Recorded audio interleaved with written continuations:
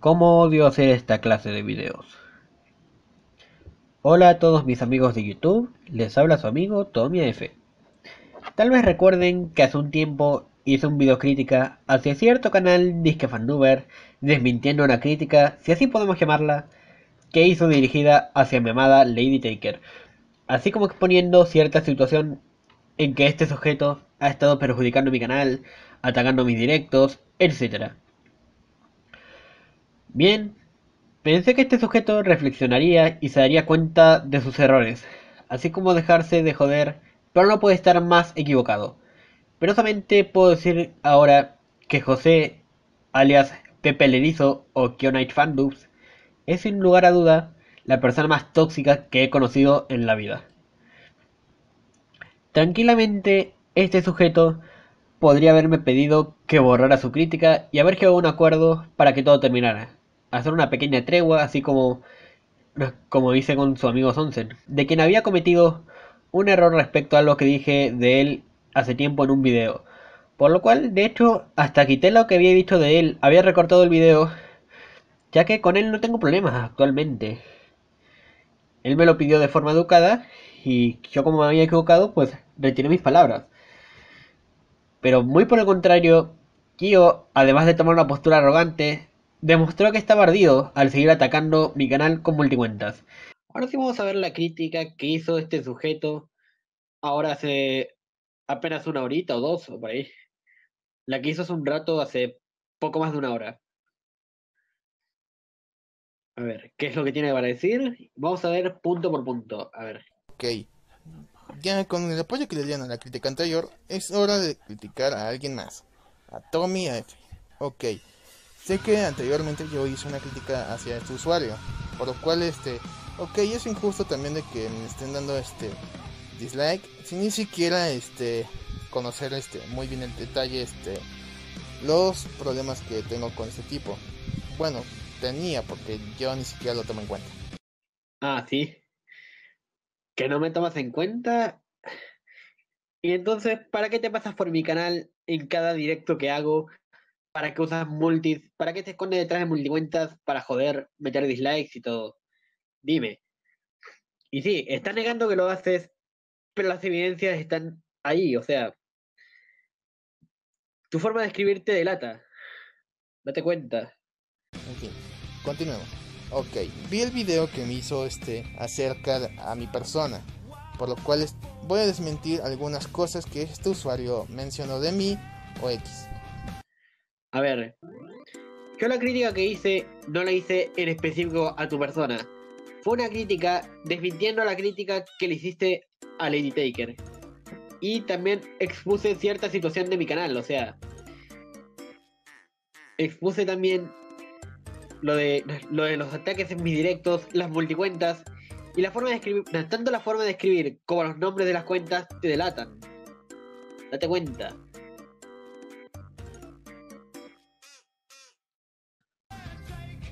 Primer mención, Castor Fandubs o Castor Dubs. Ok, él afirma de que supuestamente yo inventé ese nombre para quedar mal a un usuario, pero eso es 100% falso.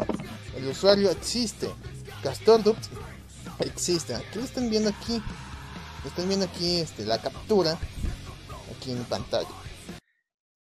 A ver. Ay, joder. Esa cuenta, el momento en el que yo hice la crítica, no existía ninguna cuenta con ese nombre. Y no, yo lo que dije es que en el momento que hice la crítica, no existía ninguna cuenta ni en Facebook ni en YouTube con ese nombre. Castor Dubs, a ver, en Facebook no aparece nada. Dubs, Castor Suspensores, Vox de Mesía, nada. A ver, veamos en YouTube.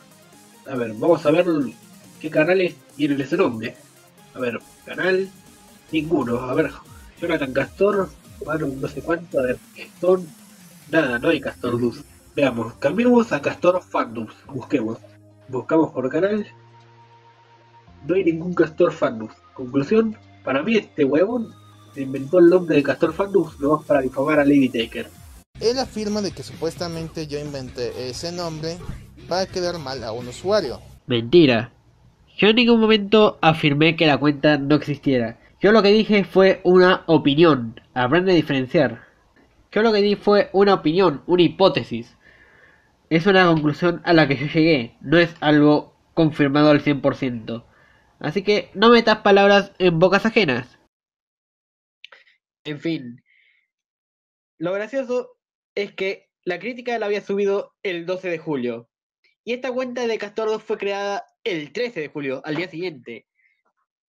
¿Coincidencia? ¡No lo creo!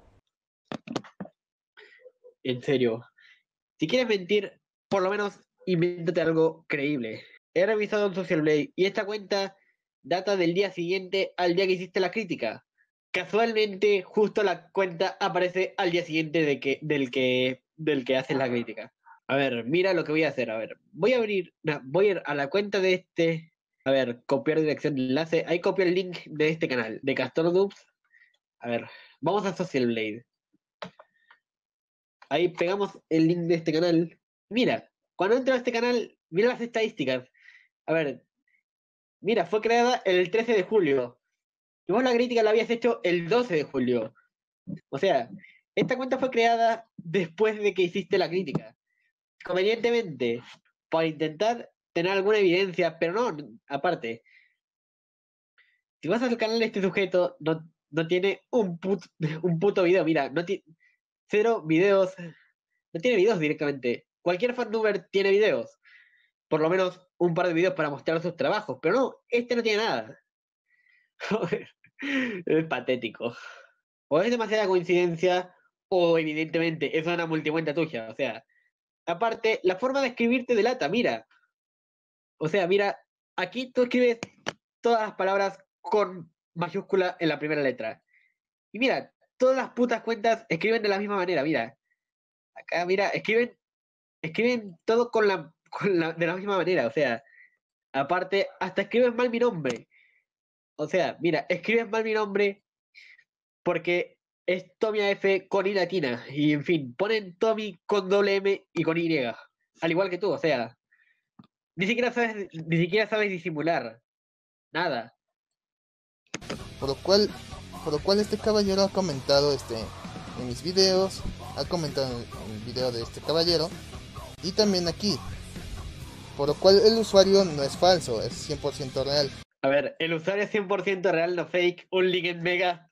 No, en serio, no me hagas reír.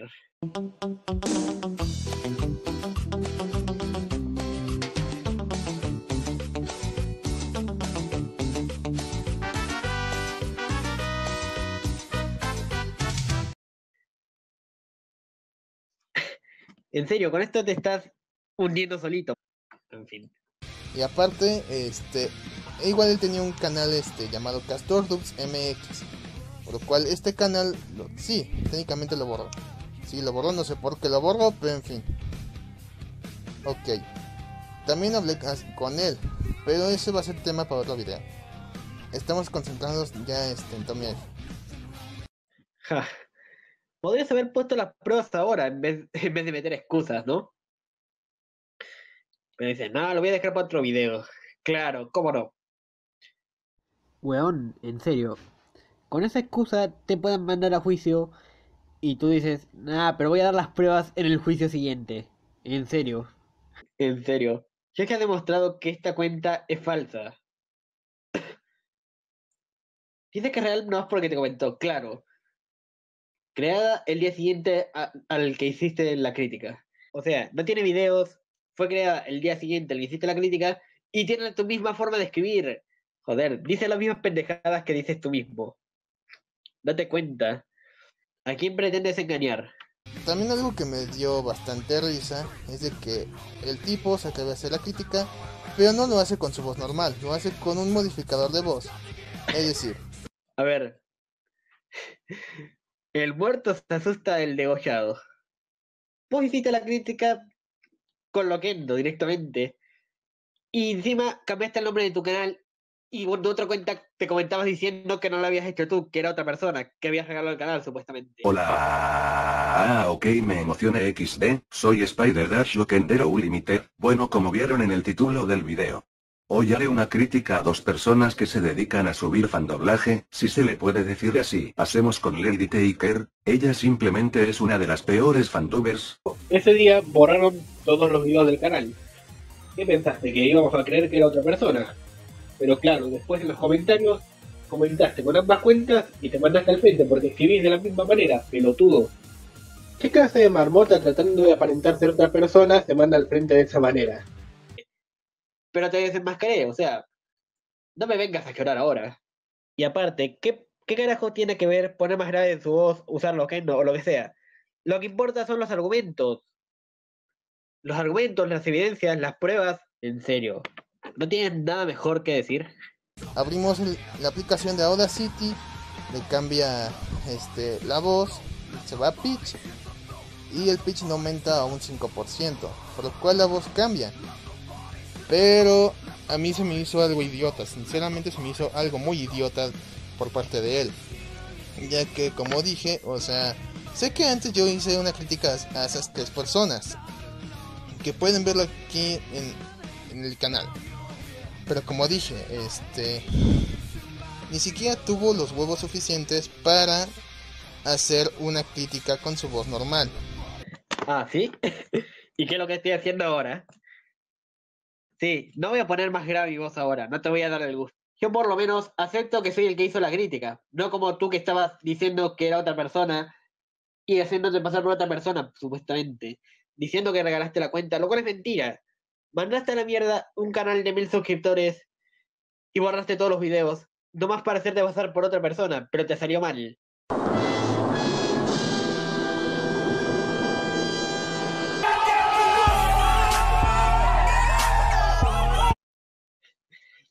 En serio, no. Me viene a decir eso siendo tan hipócrita. Me das pena. O sea, y me van a decir, ¿le tienes miedo? Pues sinceramente, no le tengo miedo. Y sinceramente me está culpando de algo que ni siquiera le hice. Yo ni tengo problemas con este tipo, pero este tipo me está fastidiando ya con el mismo tema, por lo cual he decidido ignorarlo. A ver. A ver, en ningún momento te vine a escribir ni reclamar nada a tu canal ni nada. Ni en tus redes sociales, nada.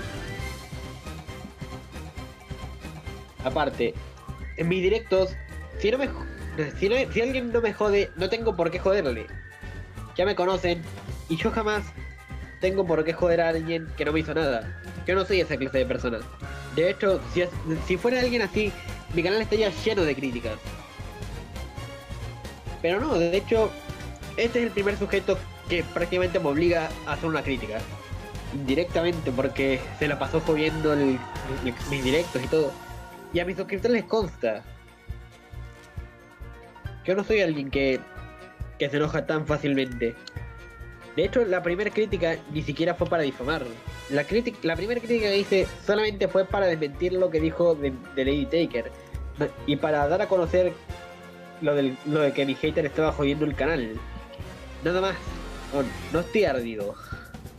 Porque sí, no estoy diciendo de que estoy ardido, de que te tengo envidia. No sé qué huevadas más. No, para nada.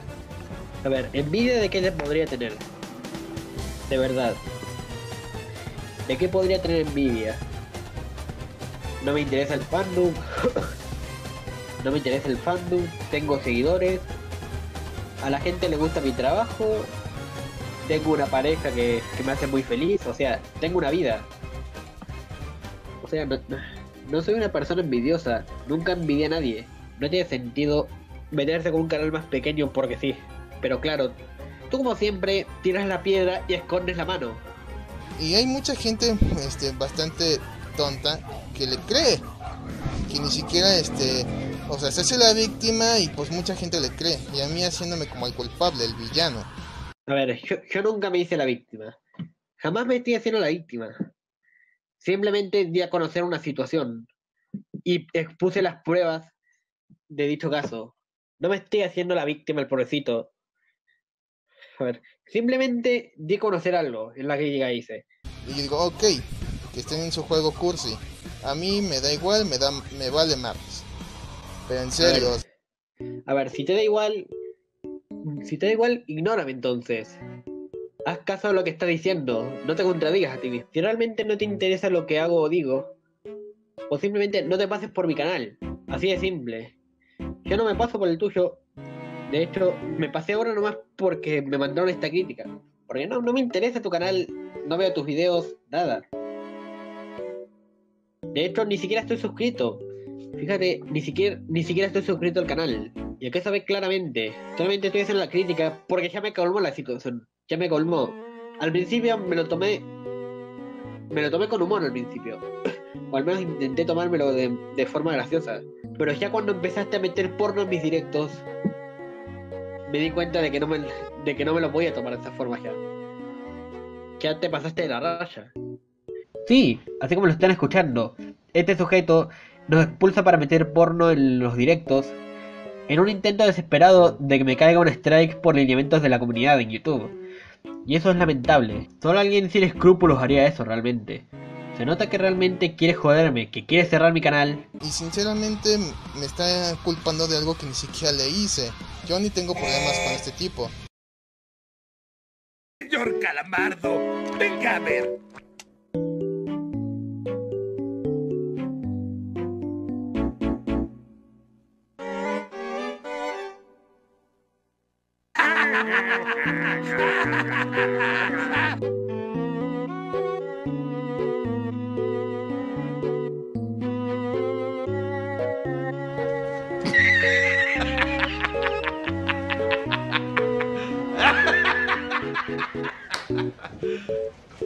Intenté arreglarlo por las buenas en primera instancia, pero no funcionó.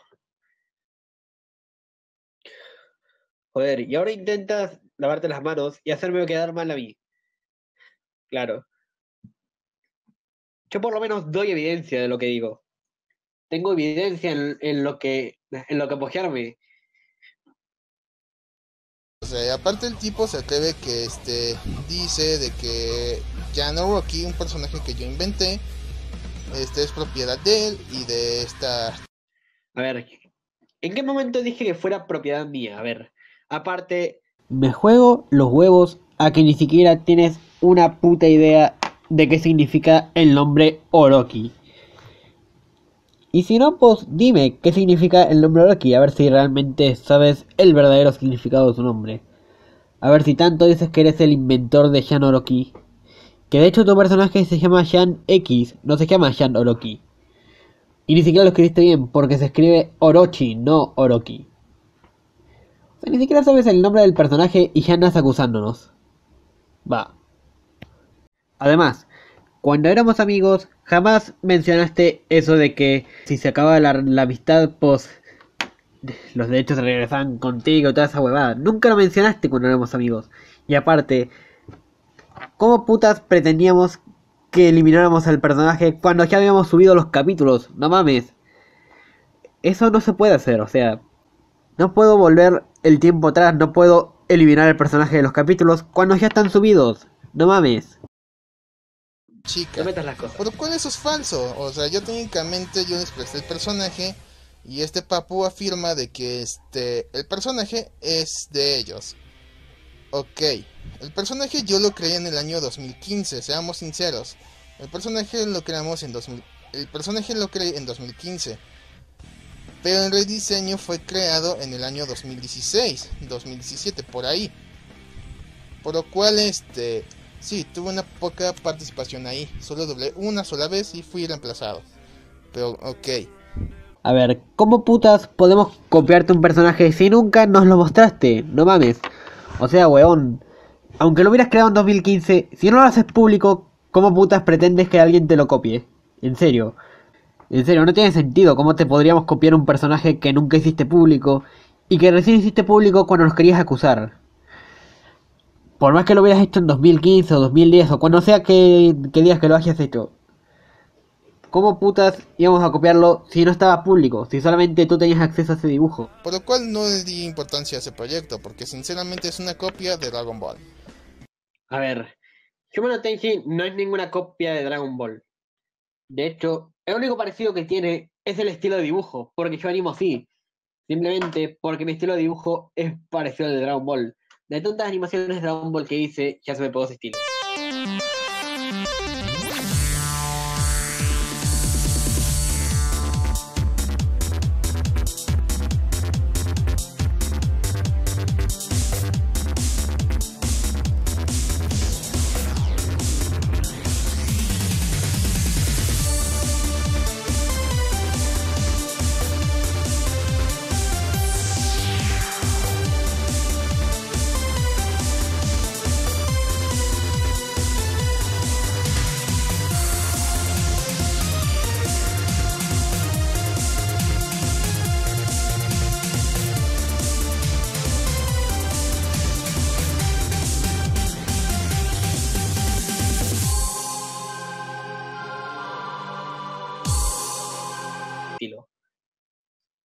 En fin.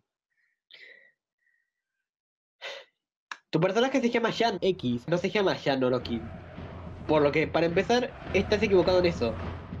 Aparte, Orochi en sí lo inventó mi amada Lady Taker en el año 2008, joder. Y sí, tengo las pruebas de eso, tengo... Porque mi Lady antes, cuando era fan del Undertaker, pues hizo unos cuantos fanfics de hecho. Hizo fanfics, crossovers y todo. Entonces, de hecho, estaré poniendo unas capturas durante el video para que vean que no estoy mintiendo. Así que no le copiamos el perro. En fin, yo ya he demostrado que nuestro Shan Orochi, el de Shumero Tenshi, no se parece en lo más mínimo a tu personaje. Físicamente no tienen la más mínima similitud. Y eso ignorando las diferencias en el estilo de dibujo, obviamente. Incluso si los pusiera con un mismo estilo de dibujo, no se parecerían en lo más mínimo. Los rasgos son totalmente distintos. Sé que nos acusas de robarle la personalidad y el concepto del personaje, pero no, tampoco es así. No es para nada así en lo absoluto. Desconozco cuál es la personalidad de tu Shan, pero el nuestro, si bien aún no hemos demostrado mucho, ya que tan solamente ha aparecido en 2 ocasiones, Shan Orochi es el lado tranquilo de Orochi, quien es a su vez una extensión del Undertaker. Shan es tan solo una faceta del personaje, en la cual presenta una personalidad más calmada y pacifista, alejada de las peleas. En todo lo que llamamos de Yume, si bien solo ha aparecido 2 veces, en la primera ocasión se lo ve como alguien más bien sumiso a las órdenes de Lady Taker. Ya en su segunda aparición se lo nota más animado y bueno, como un personaje bastante simpático. Oye, preséntame a mí también. Él es Shan Orochi, comparte su cuerpo con un demonio antiguo, por eso tiene doble personalidad. Cuando se convierte a Orochi a través de un conjuro, sus poderes se incrementan. ¿Cómo lo hice, Fairito?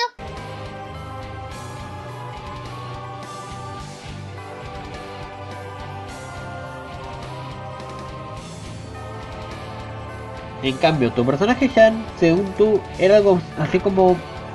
Era capaz de transformarse en Super Saiyajin y no sé qué madres más. Pero, cosa que el nuestro no puede hacer. ¿Por qué? Porque no es un Saiyajin ni nada parecido. De hecho, Orochi nomás es un demonio bipolar. O sea, ni siquiera el concepto es parecido al de tu personaje. Verás, lo único que comparten es su nombre. Y es solamente en esa faceta. A ver, que se llamen igual no significa nada. Es más, suele pasar incluso entre varios animes que varios personajes comparten el mismo nombre. Aquí van algunos ejemplos para demostrar aquello.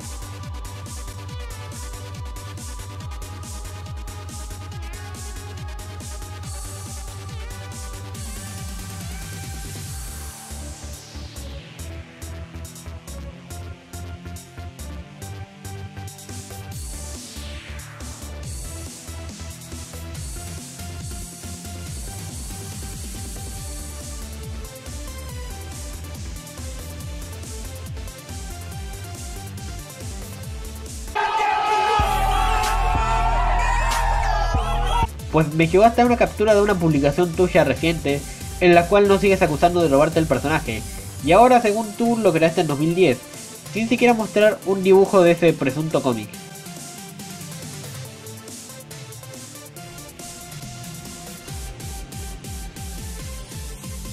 Y ahora, según tú, lo creaste en 2010, ¿qué según tú no lo habías creado en 2015? Por lo menos, si vas a mentir, no te contradigas. Decidiste con la fecha, por lo menos. Afirmaste además que en el 2010 tenías 14 años y ahora dices que en el 2019 cumples 20.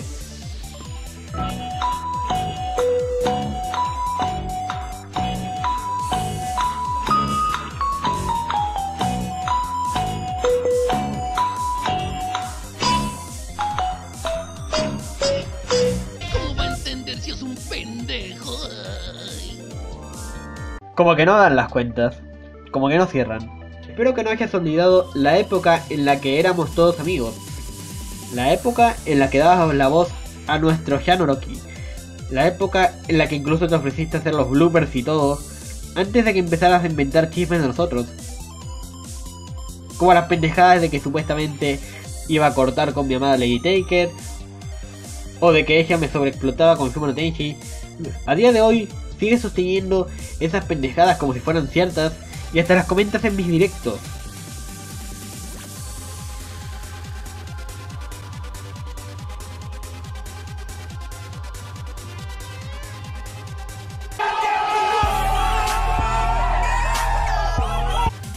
Por lo que es todo mentira, obviamente.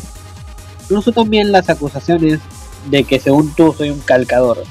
Y sí, lo vienes repitiendo en mis directos hasta el hartazgo, cuando yo siempre doy evidencia de que la animación la hago desde cero y sin calcar, incluso en vivo y en directo. Es más, si hiciera mis animaciones calcando, no podría hacer directos animando, ya que sería lamentable. También él afirma de que el dibujo mejoró. Por lo cual esto es falso, el dibujo sigue siendo igual. Mismas caras cuadradas, aquí lo están viendo. Mismas caras cuadradas, yo no veo ninguna mejora. La única mejora que encontré fue el cambio de paleta, de colores y el sombreado. Por lo cual es la única mejora que encontré. A ver, es evidente que estás haciendo esta crítica desde la ignorancia. Sí, así como lo oyes. Estás criticando mi animación sin saber prácticamente nada de animación. Te estás metiendo en un terreno que es desconocido para ti. Nunca has hecho una animación, por lo que no sabes el trabajo que requiere hacer una animación. Ni siquiera estás haciendo una comparativa. Estás diciendo, ay, tu animación no ha mejorado, tus dibujos son iguales, pero no lo estás demostrando. Agarraste un dibujo así cualquiera y empezaste a decir, ah, pero hace todo cuadrado así, pero... Ni siquiera estás agarrando dos dibujos de distintos capítulos para hacer una comparativa. ¿Por qué no el dibujo ese que hice de Lady Taker abrazando a Monokuma, ni siquiera es de un capítulo? Es un dibujo random que hice en un directo. Y bueno, el otro dibujo de Loki es del capítulo 7, pero... Si dices que mi animación no cambió, por lo menos haz una comparativa. Y no solamente de los dibujos, yo hablé también de la fluidez de la animación, que eso es otro aspecto muy importante y que no has mencionado en tu crítica. La animación con el tiempo fue cambiando un poco. No es wow, qué cambiazo, pero no hablé solo del dibujo, hablé de la animación en sí. Antes los dibujos se veían mucho menos fluidos. No solamente estoy hablando del estilo de dibujo, sino que también estaba comparando la fluidez de la animación. Vamos a hacer una comparativa, a ver. Vamos a ver el capítulo 1, por ejemplo. A ver, vamos a ver un clip del capítulo 1 de Yume. A ver, miren, acá el estilo de ojos se veía rarísimo. De hecho, el capítulo 1, el estilo de ojos era distinto. De hecho, trataba de hacer otro estilo de dibujo. Mira, que todos los capítulos se ve cuadrado, los ojos y todo, no mames. A ver, vamos a ver. A ver, estoy viendo el primer La capítulo. verdad es que estoy muy emocionado por la fiesta de esta noche. ¡Será algo espectacular! A ver, mira. Es que antes metía. Mira, nomás metía 3 dibujos para una acción o 4 dibujos como mucho, a ver. Y así fueron los primeros capítulos, o sea. Y mira, a veces.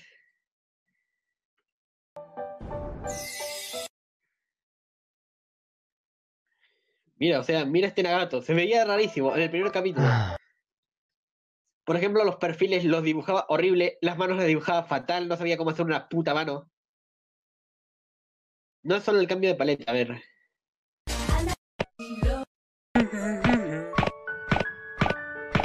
ver, mira qué animación tan floja y estática, a ver.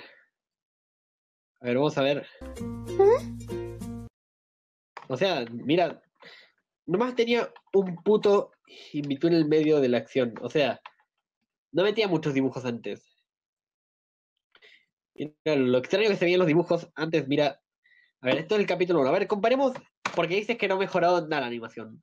A ver, ya con el capítulo 5 se evidencia bastante la diferencia que hay en la animación. De hecho, Eso sí resistirás. a ver, sobre todo los personajes femeninos se nota el cambio en el estilo de dibujo. A ver, ¿dónde está esto?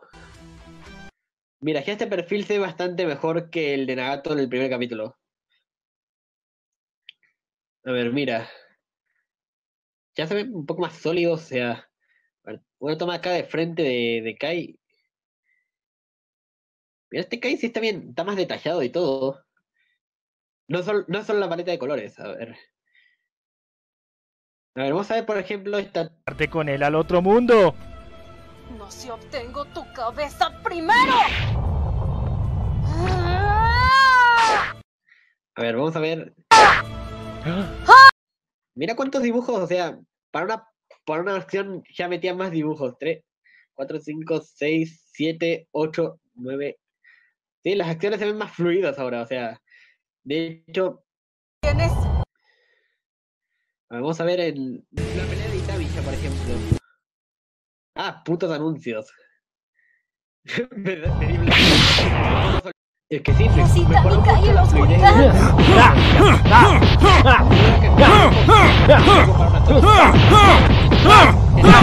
A ver, en los primeros capítulos no hacía eso. Que sí, simplificar las sombras y todo eso.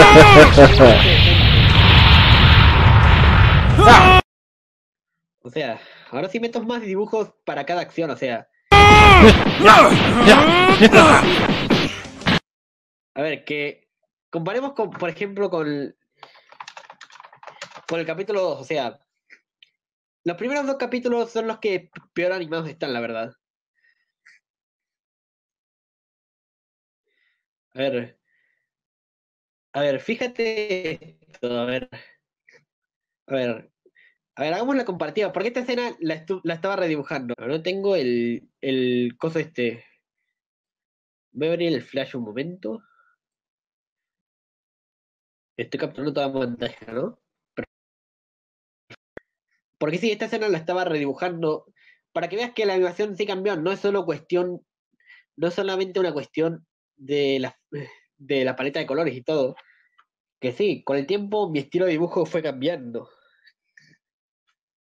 A ver, lo que pasa es que tú estás criticando cuando no sabes nada de animación. Me puedo pirar todo el día si quiero hacer esto. Haré esto todo el día. Bueno, toda la noche porque son las 3 de la madrugada. A ver, hagamos la comparativa acá. A ver, Vito con... Porque estoy haciendo un remake de esto. O sea, fíjate, no solo la paleta de colores, o sea, ahora lo estoy proporcionando mejor, ya no es tan cabezón. Mira, el cuello está más detallado.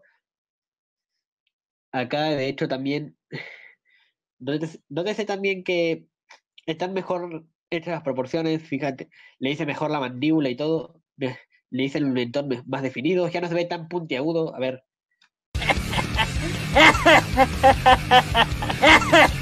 ¡Muere! A ver, hagamos la comparativa entre estas tomas. A ver, la paleta de colores y las sombras no son lo único que cambié. Fíjate, las proporciones se ven más naturales ahí. Mira, la mano también está mejor dibujada. Sigo dibujando manos de asco, sí, pero por lo menos hay una mejoría. Por lo menos tengo una noción de más o menos lo que estoy cambiando. A ver, acá hay un dibujo de Nagato. A ver, comparemos a Nagato con el de... O sea, miren, sí hay diferencia en el estilo de dibujo. Sí, es más recto y todo, pero por lo menos creo que sí hay diferencia en el estilo de dibujo. Fíjense, el ojo como que está un poco más alineado. A ver. De hecho, cambié mi estilo de dibujo en sí, o sea. Porque sí, fíjense que, por ejemplo, en el capítulo 2 que metía muchos dibujos medio raros, o sea. ¿Qué? Es Vito. Miren, este perfil de Nagato se veía.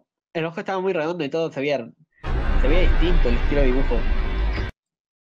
Ustedes miren, trataba de hacer que se viera épico, pero me salía del carajo antes. O sea, que sí que es otro estilo de ¿Qué te dibujo. pasa, enano? ¿Te perdiste de nuevo? Joder, parece Broly ahí, parece Broly. Porque lo hacía tan mamado. Y en la siguiente toma se veía todo flacucho. ¿Vito? ¡Ah! Este no es Vito. Como que quería representar las emociones del personaje un poco. Y por eso cambió de estilo de dibujo, pero fíjense que sí ha cambiado un poco. Y no solo por el sombreado. Mi animación en sí ha ido evolucionando con el tiempo. De hecho, les voy a mostrar ahora. Vito. Bueno, miren cómo eran mis animaciones hace años y medio. ¡Muere! Mira, para que vean la fluidez también. O sea, acá sí le metí unos cuantos dibujos, pero se veía extraño. Miren acá cuando el lagarto esquiva, se ve rarísimo. O sea, si esto se ve. De hecho, se ve muy cutre. No me gustó cómo se veía esto, porque. ¿Qué?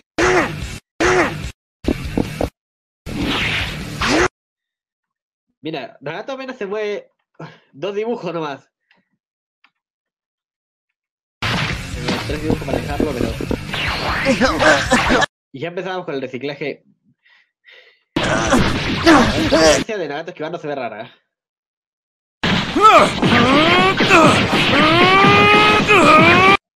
Sí, después fui variando más con las secuencias y todo. De hecho, hasta las manos están mejor hechas acá.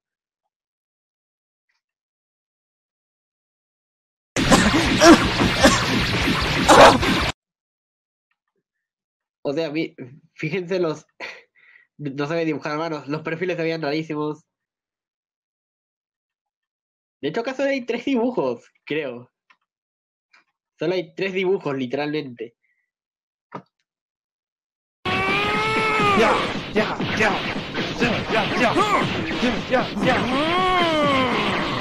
A ver, estas secuencias más fluidas, pues, no las hacía en los primeros capítulos, porque no sabía todavía. A ver, volvamos a la crítica porque ya me desvié mucho. Las caras tiene ensayo. Este chico tiene un problema en el dibujo, que son las caras. Las caras son exactamente las mismas, o sea, no cambian ni siquiera género o raza o incluso inalienígena o lo que sea. A ver, a ver. En serio. A ver, depende por los personajes, no se ven. A ver, que no varío de estilo según el personaje y la raza. A ver, esta animación la hice yo en. A ver.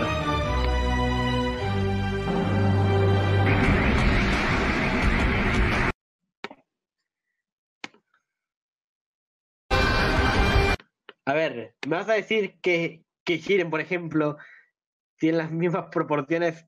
A ver, me vas a decir que Jiren tiene los mismos ojos que Piccolo, por ejemplo, o que los mismos ojos que Goku, o sea. O, a ver, ¿dónde está? O que Whis, o sea. De hecho, sí varían los rasgos dependiendo del personaje. A ver, no todos los personajes son iguales, o sea, mira. A ver, no son, no son todos iguales. Y sí, admito que también yo me sí, de hecho son casi humanos prácticamente, o sea,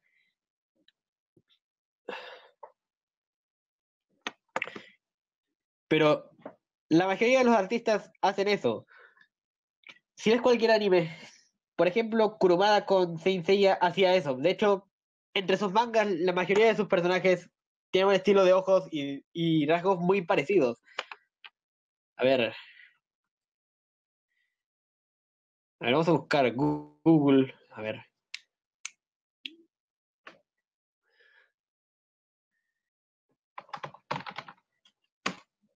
vamos a ver.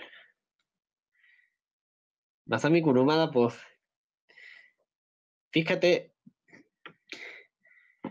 fíjate que el estilo fíjate que el estilo de dibujo de Kurumada, pues, no solo en Saint Seiya, sino también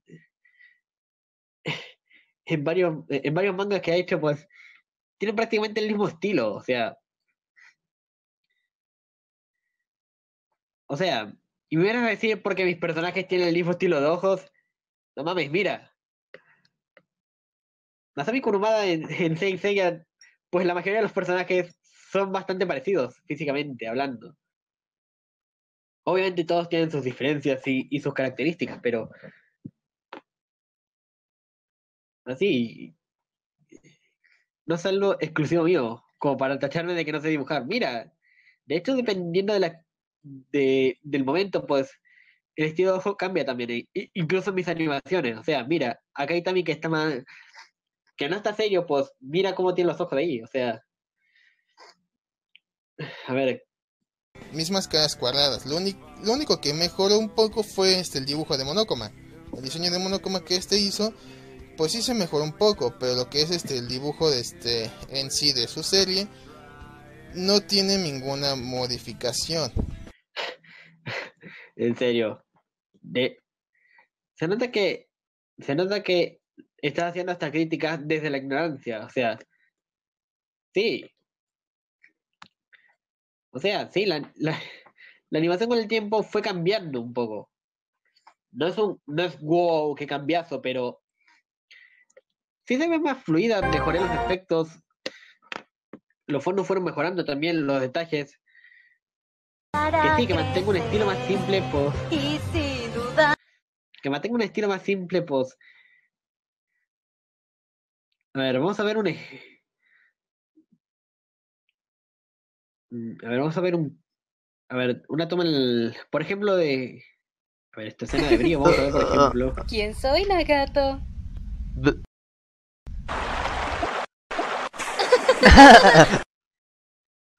Sí, que acá se ve simple Estoy porque en el es cielo una toma así contigo, cuando. brillo. Nagato. A ver, vamos a ver brillo del capítulo 5 comparado con brillo del capítulo 2. O sea, fíjate. A ver, o sea, que no ha cambiado, dices. O sea, sí, mi estilo de dibujo ha cambiado realmente. Bueno, acá se le ve el ojo, pero. Porque se despeinó, pero bueno. Que sí, mi estilo de dibujo también ha cambiado. O sea, no es exactamente igual. Fíjate, los ojos están más definidos, las pupilas están más redondeadas. De hecho, antes no le hacía el círculo del medio acá abrió. Es algo que fue cambiando con el tiempo. Y fíjate, también le puse como un labial acá. Así como algunos rasgos. A ver, vamos a ver. Escucha, Harry. Vamos a rescatar a Vito. O sea, por ejemplo, acá hay Tami, fíjate que acá tiene las pupilas negras, acá las tiene marrones. A ver, de hecho, fíjate Hay que hacerlo. A ver, acá tenemos una imagen de perfil para hacer la comparativa, por ejemplo, de Nagato de perfil. Mira, que dice que es exactamente igual, que el estilo de ojos no cambió. A ver, que siempre trataba de mantener un estilo simple no quiere decir que no haya cambios. A mi parecer está mejor definido, las líneas están mejor definidas.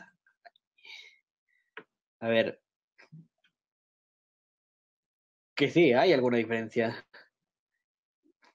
En fin, también cambian las proporciones de los personajes. Que sí, acá omití sombras para hacer más simple el trabajo de animación, porque no tienes la más mínima noción ni idea de cuánto trabajo me lleva a hacer un capítulo. No eres animador, por lo que no tienes la más puta idea de cuánto trabajo lleva a hacer un capítulo. Estando, estando por lo menos 5 o 6 horas al día, me puede llevar por lo menos mes y medio hacer un capítulo solo. Por lo menos, o sea, imagínate. A ver, estar 200 horas por mes para hacer un capítulo, incluso más. Más de 200 horas de trabajo para sacar un capítulo. En fin, y digo esto Estás criticando desde la ignorancia, estás metiéndote en un campo en el que no sabes, no tienes conocimiento de animación. Lo único que encontré, como acabo de decirles, fue la modificación de cambio de color y el sombreado. El dibujo sigue siendo exactamente lo mismo. No tiene ninguna mejora de dibujo, por lo cual el papu les está mintiendo. A ver, aparte de que yo no hablé solo del dibujo, hablé de la fluidez de las animaciones. O sea, fíjate, a ver, yo antes no hacía esas secuencias tan fluidas. O en su defecto, al principio si tenía que hacer alguna de esas secuencias, usaba referencias. Ahora puedo hacerlo de forma libre. A ver, en esta animación de Beto versus Canva, por ejemplo, esta es la que le quise yo, a ver. Que si vas a hacer algo, hazlo bien. A ver. A ver. Es que antes no hacía secuencias fluidas como la que voy a mostrar ahora.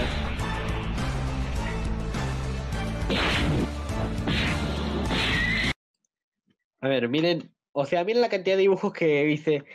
Que puse para hacer esta secuencia. O sea. A ver, son uno detrás de otro.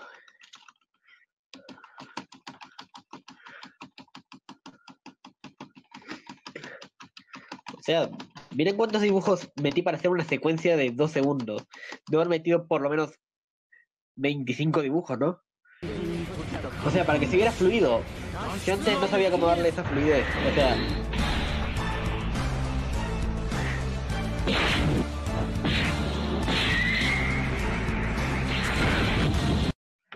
Y sí, a mis animaciones actuales le doy mucha más fluidez de la que le daba a mis viejas animaciones. En fin. Por lo menos si vas a criticar mis dibujos y animación, por lo menos deberías tener un poco de conocimiento. Para... En serio. Si quieres hacer una buena crítica, tienes que investigar bien. No puedes andar criticando algo sin saber nada. Porque vas a quedar mal realmente.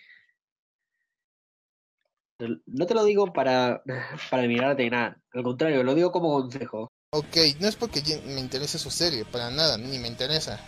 Pero estoy desmintiendo lo que este papo afirma. Pero en serio, es algo bastante estúpido, sinceramente, de que todavía continúe con eso. El papo afirma que es muy maduro y que le vale madre sinceramente los problemas. Aquí está la prueba que no. Sinceramente, yo a mi punto de vista sí tuve un problema con este chico, porque sinceramente ya estoy harto. Y recuerden cuando critiqué a esta Princess Luna Love acerca de Chico Esparta, pues exactamente lo mismo con otra usuaria, o sea, hacen exactamente lo mismo. Pero en fin, estoy hablando de este chico. Pero sí, o sea, también está criticándome también de que los dibujos que hago son mierda. Ok, yo no soy también un maestro así de que, Tamar, me dedico a dibujar y todo esto. No. Cada quien tiene su estilo único de dibujar. Tal vez dibujarán un poco feo, un poco mal, un poco tosco. Y pues yo estoy en el medio. No digo que soy un maestro. Pero las mejoras de que yo he hecho yo en los dibujos son bastante notorias. A ver, creo que no se entendió claramente lo que quise expresar en la crítica anterior. Solamente entendiste una parte del mensaje. Porque sí, yo dije... Hablé de tus dibujos. Que sí, que dije que están dibujados para el culo y todo eso. Pero no era precisamente eso lo que criticaba. No me creo nadie para criticar los dibujos de los demás. Y sí, te doy la razón en el que cada cual tiene su estilo de dibujo. Lo que yo criticaba más bien era tu hipocresía. Estaba criticando el hecho de que criticas mi animación y mis dibujos cuando de animación no sabes nada. Eso es a lo que me refería. Entendiste cualquiera, la verdad. Y sí, y en esta crítica que me hiciste, criticando mi animación, bueno, más bien mis dibujos, porque ni siquiera llegaste a criticar mi animación en sí. Pero bueno, intentaste criticar mis dibujos de Hyume no Tenji y ni siquiera sabes hacer una comparativa, por lo que ni hablar de animación. Es ese punto al que quería llegar en la crítica. Criticas algo de lo que no tienes idea, y es por eso que la crítica resulta bastante pobre. Me causa gracia que con estos dibujos tan feos me viene a decir que mi animación empeoró y que Lady Taker me está explotando. Joder, qué hipócrita. Y no sabe ni mierda de animación. Aparte, aquí el dibujo que él enseñó fue del año 2015. Really, nigga? De hecho, los dibujos que puse en la crítica son dibujos que saqué de uno de mis directos, cuando todavía era amigo nuestro. Y ese directo data de la fecha del 14 de septiembre del año 2017. O sea, de septiembre del año pasado. Hace menos de un año. Por más que hubieras dicho, en este caso dice que lo hiciste en el 2015, pues lo mostraste el año pasado. Lo mostraste recién en 2017. Y lo estoy mostrando con la fecha en directo y todo. Así que no soy un mentiroso. Por lo cual la publicación yo la subí, sí. Es verdad, la subí el 7 de noviembre del 2017. Y el dibujo fue hecho en el 7 de noviembre del 2015. Y conclusión final, este usuario sigue siendo bastante caprichoso. Sinceramente es muy caprichoso. A ver, caprichoso. A ver.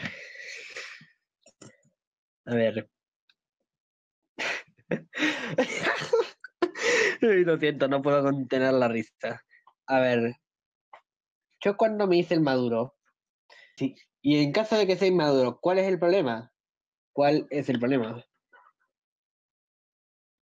O sea, me llamas inmaduro solo por haberte hecho una crítica desmontando con argumentos sólidos en base a evidencias, cuando tú hiciste un directo exclusivamente hablando mal de Chicos Parta, por ejemplo. Incluso cantando huevadas en el mismo, acusándolo de ser homosexual y burlándote de algo que no solo no es cierto, sino que solo tú mismo te lo crees. Dime, ¿acaso eso no es ser más infantil e inmaduro? Es verdad que la canción de Movimiento Pendejo es la mejor de todas. Sí. Movimiento Pendejo. El futuro está en tus manos. Movimiento Pendejo. Ok, ya. Tengo que calmarnos ya. Sí. Es movimiento Esparta. El movimiento de los babosos. Movimiento Esparta. Movimiento de los pendejos. No. Sí. Mejor ya no hay que hablar de Chico Esparta porque hablar de él es un cáncer. Es como una versión más estúpida de Goofy. Es lamentable que te estás mofando de los demás por cosas que no son, te burlas de alguien por su orientación sexual, siendo que tú mismo eres el que se inventa el chisme. O en otros casos, te burlas también del aspecto físico de los demás, como es el caso de mi amada Lady Taker, o incluso de mí mismo. En serio, ¿qué objeto tiene burlarse de alguien? ¿Tan baja autoestima tienes que andar burlándote de otros para ser feliz? Por lo cual no lo es. Puede ser que tiene una mentalidad de un niño de 10 años, de que quiere dar guerra a cualquier persona que se mete con él, o otro usuario que sea su amigo, o un familiar, sinceramente. A ver, ¿acaso ves que mi canal está lleno de críticas, que yo me la paso atacando gente? No, para nada. No suelo ser alguien conflictivo. De hecho, antes de ti, la única persona a la que le hice una crítica fue al canal Dragon Ball New Age, por un proyecto nomás. O sea, ni siquiera fue hacia su persona. A mí no me gusta meterme con la gente. Y eso le consta a mis suscriptores. Le consta a los que me conocen, realmente, porque si quisiera meterme con la gente, hubiera hecho un canal de críticas, no un canal de animaciones. A ver. Aparte, andas inventando de que yo quiero guerra y todas esas huevadas, no. Yo lo único que hice fue poner una situación. Pero claro, sigue inventando las huevadas que se te vengan en la cabeza. Sigue metiendo palabras en bocas ajenas. Amigo, sinceramente, o sea, te voy a ser sincero, si vas a hacer una crítica a otra persona, incluyéndome a mí o X cosa, hazla con tu voz normal. Te invito a que lo hagas con tu voz normal, porque en serio, si lo haces con un modificador de voz, con un loquendo, vas a quedar exactamente muy mal. Really, nigga? El tipo se atreve a hacer la crítica, pero no lo hace con su voz normal, lo hace con un modificador de voz. Hola. Ok, me emocioné XT. Soy Spider-Dash Loquendero Unlimited. Lo dices cuando fuiste el primero en usar Loquendo. No me hagas reír. En serio. ¿Qué putas tiene que ver la voz? O sea, Lo que importa son las pruebas y argumentos. ¿Cuántas veces lo tengo que repetir? Ok, veredicto final. Este tipo, sinceramente, no vale la pena añadirlo como amigo porque, sinceramente, es muy irritante. Sinceramente es muy irritante al grado de que habla mal de ti si ni siquiera le haces nada. Mentira. Le consta a todos los que me conocen de que yo no me meto con nadie que no me haya hecho nada. Y eso lo vengo diciendo desde siempre. Jamás me metería con alguien que no me haya hecho nada ni a mí ni a mi lady. De hecho, pueden preguntarle a cualquiera que me conozca. Yo no insulto a nadie que nunca me haya hecho nada. No soy alguien de que ataca a los demás. Esto es una gran mentira, en serio. Mira, a ver, yo no hablo mal de nadie que no me haya hecho nada. Mucho menos voy a hablar de alguien que apenas recién conozco. ¿Para qué haría eso? Sería estúpido. En serio. Y dije, yo ni siquiera le hice nada. Papo se hizo la víctima y sigue siendo un inmaduro. A ver. Sigue lavándote las manos, en serio.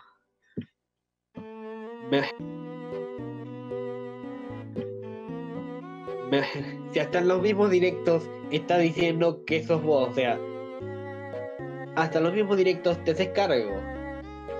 Aparte. Nunca publiqué, a ver, yo nunca publiqué nada de ti en Facebook, nunca lo voy a hacer.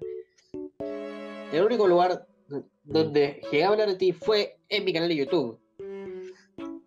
Y no te había mencionado hasta hace muy poco, hasta hace unos pocos días, o sea, ni siquiera, cuando hice la crítica, ni siquiera hablaba de ti. Solo hice la crítica, desmintiendo la crítica que le hiciste a Lady Taker y exponiendo la situación en mi canal. En fin, después de eso, solamente tiré indirectas. Hasta que llegó el momento de dar a conocer que era quien jodía, o sea. Y no lo dije porque sí, lo dije con evidencia. Lo dije con capturas, lo dije después de haber corroborado que... comprobado por tu forma de escribir también. Te delata solito y fíjate. A ver, vamos a actualizar esto porque... Me voy al directo. A ver, y todos los comentarios que hay tienen la misma manera de escribir en común. O sea, a ver, comparemos por ejemplo con mi canal. A ver, vamos a ver. Y para probar ejemplo voy a poner la misma crítica. Que he hecho... A ver. Vamos a ver en la misma crítica. Fíjate. Ah, ya tenemos a este Chuy diciendo que borra el video y que va a empezar a joder sin que yo le haya dicho nada. A ver, mira. Houdini, por ejemplo, me dijo que ya no quería hablar. Ah, me tiene bloqueado, pero yo acá le puse. A ver, voy a entrar a mi otra cuenta. O sea, tengo una cuenta secundaria acá. Que nunca uso, pero. En marzo de 2017.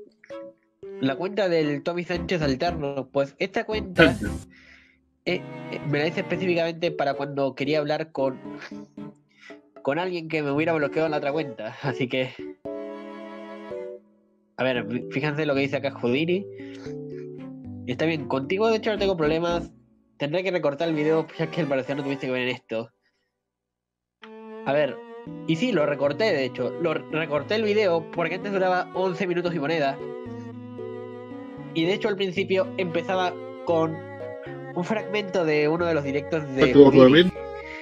Y eso lo recorté y sigo recibiendo insultos.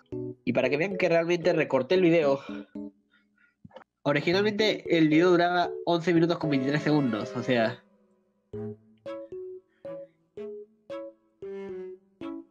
O sea, miren cómo empezaba originalmente.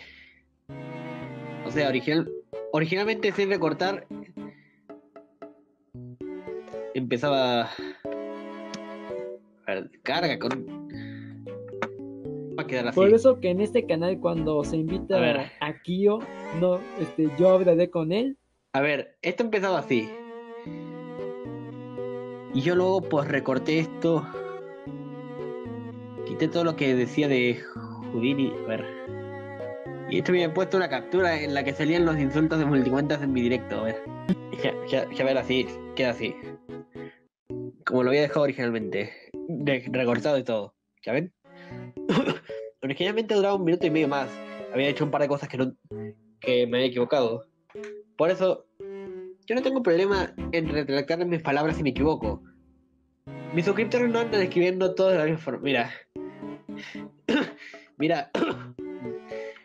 A ver, mira. La misma forma de escribir. O sea, y acá escribe de una forma y de pronto cambia la forma de escribir. Claro, claro. Y no, mis suscriptores no andan escribiendo todo de la misma forma. Ay, mira. Este canal no tiene contenido, a ver. No tiene contenido. Apenas tiene suscriptores, a ver. Mira. Este canal no tiene contenido, no tiene suscriptores. No necesariamente tiene que tener suscriptores, pero fíjate. Por lo menos alguno que tenga suscriptores, que tenga videos, mira, no tiene contenido tampoco. A ver, tampoco, ninguno de los que te comenta tiene contenido ni nada, a ver, mira. Y en tu canal están todos, todos de acuerdo, digo, no es por insultar a tus suscriptores, pero están todos comentando lo mismo, alabándote prácticamente. O sea, y todos dicen cosas que tú mismo dijiste en el video. Todos, absolutamente. Mira, en cambio, por ejemplo, mis suscriptores tienen contenido, tienen suscriptores, tienen algo que mostrar al canal. A ver, mira la comparativa. Para que veas que mis suscriptores son reales, a ver. Y no ando diciendo exactamente lo que dije en el video. Mira. Yo incluso me suscribo a los canales de mis suscriptores, a ver. Mira. Tienen videos que les gusta. Se suscriben a otros canales. Tienen otros canales, incluso algunos. A ver, vamos a cerrar esto porque... A ver, obviamente no todos tienen contenido, pero... A ver, me voy a suscribir, a ver, ahí está. O sea, los suscriptores de verdad en sus canales no es necesario que tengan... no es necesario que todos tengan contenido, pero muchos tienen sus propios canales. O sea, no estoy diciendo que todos, pero muchos de mis suscriptores tienen contenido. A ver, mira. A ver, la ranita, a ver, tiene videos, tienes lista de reproducciones y todo, tienen suscriptores, a ver, mira. ¿Para qué necesito multi si tengo suscriptores? O sea, a ver, este es el verdadero Juegos Locos, a quien le clonas la cuenta siempre para mis directos. O sea, mira. A ver. ¿Ves? Este es el verdadero Juegos Locos. Incluso subió videos, o sea, mira. 26 suscriptores. ¿Ves? Estoy demostrando que mis suscriptores son reales. No basta solo con poner un comentario y todo eso. Absolutamente todos los que te comentaron el video, ninguno solo tiene un video, no tienen suscriptores, no tienen nada, o sea, no tienen contenido. Y todos tienen la misma forma de escribir. Y en cambio los míos son de verdad, o sea, incluso hacen preguntas de otras cosas. No están nomás como loritos repitiendo lo mismo que dijiste en el video. Esa es la diferencia. A ver, nada. Aparte ni siquiera escribes bien, o sea. Este fue el comentario que más me gustó, o sea, el de la cuenta de Fandubs, que esta cuenta ya estoy demostrando que es falsa. Ese tipo mencionó que era una multi de Houdini y Kyo, o sea, ¿cuándo putas hablé de Houdini, o sea, de Sunset? ¿Cuándo hablé de él?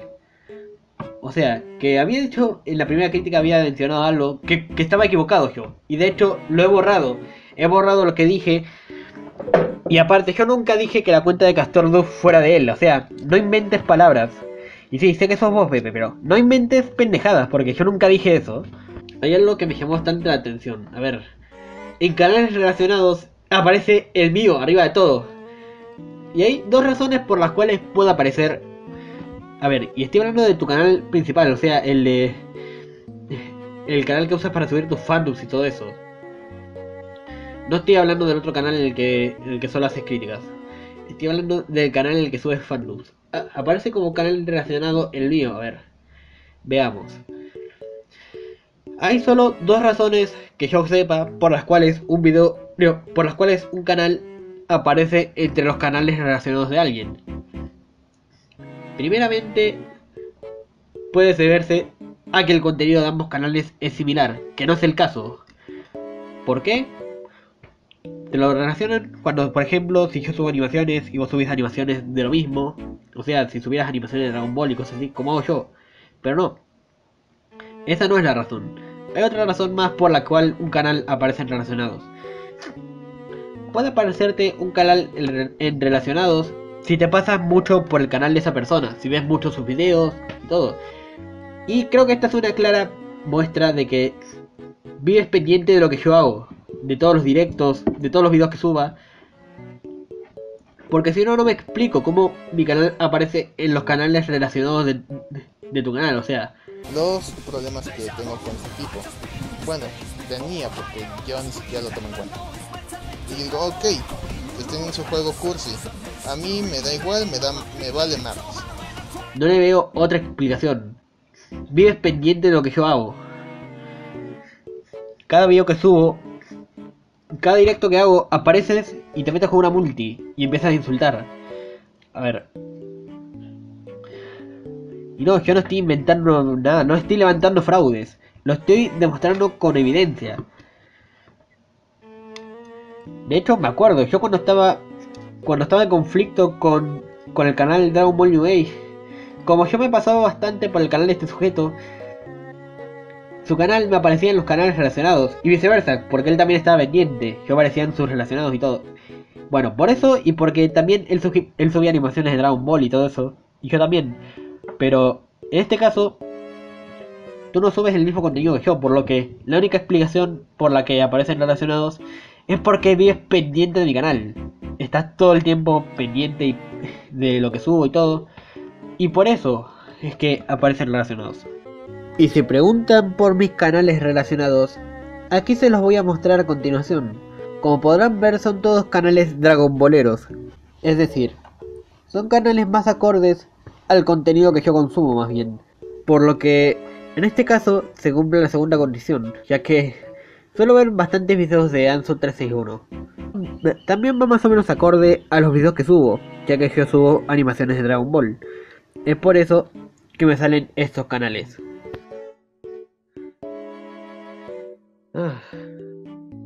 Bueno, creo que con esto ya termino. En fin, tanto mi amada Lady Taker como yo en su momento quisimos arreglar las cosas por las buenas. Mi Lady se mantuvo distante de esto por todo este tiempo, por un muy largo tiempo, mientras que yo les pedí humildemente que no hablaran mal de ella. De hecho, incluso en un directo de Coneco, en el que todos se estuvieron, les pedí de favor que no hablaran mal de mi Lady. Por eso, el día en que subiste la crítica hacia mi amada Lady Taker, me enojé. Sí, me enojé ese día, porque me sentí traicionado. La decepción. La traición, amigo. Porque yo se los pedí de buena manera. No quería que hubiera ningún problema. Pero me vieron la cara de imbécil, joder. Me quisieron ver la cara de imbécil. En fin. Y no solo no has tenido la decencia de borrar esa crítica, sino que nos sigues tirando arena. A ver, nos sigues tirando arena. Pero déjame decirte, te está ganando mala fama. Lamentablemente para ti, te estás haciendo odiar. Uno a uno, quienes dicen ser tus amigos, se están dando cuenta de la clase de persona que eres. Si sigues por ese camino de envidia, vas a terminar quedándote solo. Es lamentable que el odio que te estás llevando a joder a otros para ser feliz. Y sí, lo tuyo es odio. Te molesta ver que ahora mi amada Lady Taker y yo somos felices juntos. Y en lugar de vivir tu propia vida y hacer algo por ti mismo, pierdes tu tiempo intentarnos boicotearnos. En serio, date cuenta que acá hay un mundo fuera de YouTube. Tengo una vida. Y digan lo que digan, me chupa un huevo y la mitad del otro. En fin. Y bueno, voy a aprovechar ahora que estoy para hacer una pequeña corrección a mi crítica anterior. Esta vez voy a mostrar buenos trabajos de mi amada Lady Taker, ya que le quiero demostrar realmente de lo que es capaz. Hola a todos, me llamo Nico. Por favor, basta, mis adorables hijos. ¡Tada! ¡Ay, sí que son estúpidos! Soy el dios de este nuevo mundo.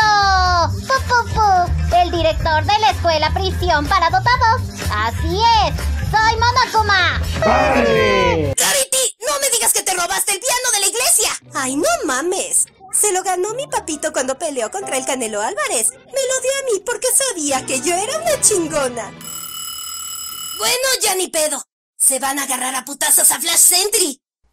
Estamos entrenadas y te estamos cazando.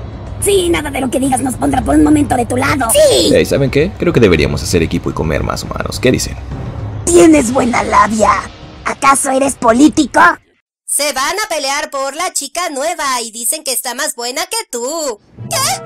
Oh, quizás esto te anime. Me sirvió para la depresión cuando era Pinkamena. Estabas bien traumada. Aún quiero matarte, Rainbow. ¡Llamaré a la policía! ¿Hola? ¿Policía? Me gustaría reportar a un loco pervertido y ciberbullying. ¡Wow! ¡Eso es muy interesante! Eres tan mediocre que incluso te hiciste pasar por uno de mis suscriptores e intentaste extorsionarme, incluso metiendo a los padres de Edgardo. Y sí, están mis suscriptores de testigos. O peor, insultar a mi madre y a la Andrea en directo. En serio, lo tuyo que es prácticamente ciberbullying.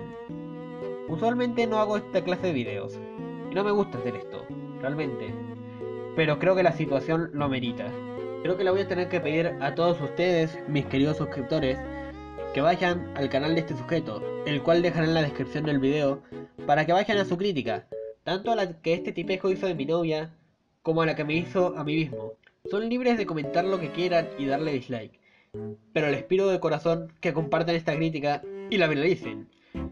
No le deseo el mal a nadie, pero este sujeto se la está buscando. YouTube no merece canales que vayan atacando a otros canales porque sí. Hagamos de YouTube un lugar mejor para todos. Muchas gracias a todos por haberse tomado su tiempo y pasarse por este video.